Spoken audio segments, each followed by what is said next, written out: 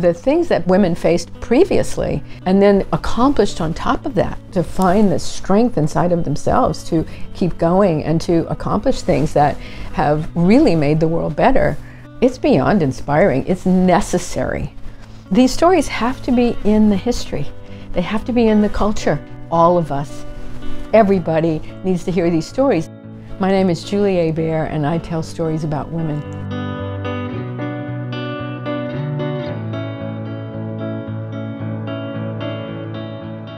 I started telling stories as a pathway to understand myself and my life. So I did a play in 1987 in San Francisco called Almost Asleep. And it was the most terrifying experience of my life to opening night because it was about sexual assault. It ended up to be my most successful play.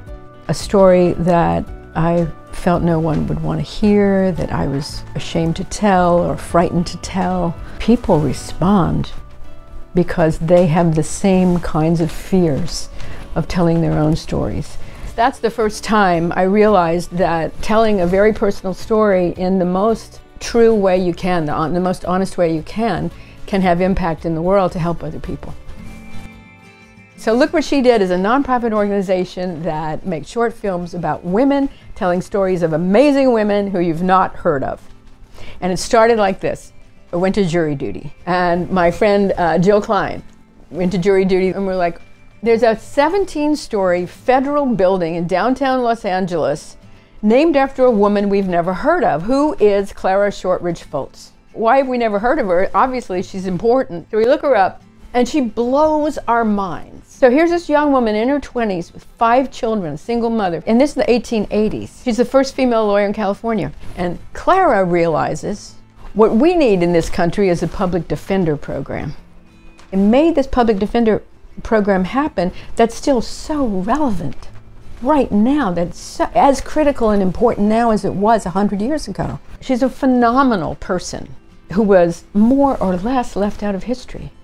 So Jill and I are saying, if this woman has done this much for our culture and our society, and we don't know anything about her, how many other women are out there that we've never heard about? So we said, we'll just make a film about Clara. We'll film Jill and we'll put it on YouTube. A judge looks at you and says, do you have an attorney? If you don't, one will be appointed to you by the court. That's because of Clara Shortridge Foltz. It started to get traction. We had so much fun. We did it again a few months later. We invited more people. It was like our friends. Right? So it was like, who can come on the weekend and be prepared to tell a story? I want to talk to you about Sophia Chang. Today I'm going to talk about Dolores Huerta, Hula Levy, Ida B. Wells, Thelma Johnson Street. Well, the astonishing woman that I've selected is Laurel Birch. You want to hear about her? Now we've made over 140 films. We have like a science series, we have the politician series, we have Black Women Lead series. We're right now filming our LGBTQ series. We never tell anybody who to talk about. The secret power of these films is the passion of the storyteller. The woman tells you why she's chosen to talk about this woman. She's telling you her own values. She's telling you what's important to her. That's what makes the story stick. There are 4 of us who founded it together. Jill Klein, Courtney Graham, Farrell Levy.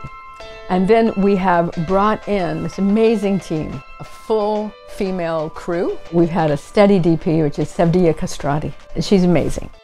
And we got Sylvia Hathaway Chavez. The best decision I've ever made for Look What She Did.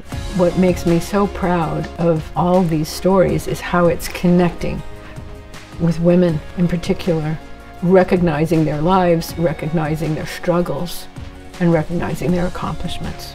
One of the lessons that I think we can all take from these stories is you have more power than you think.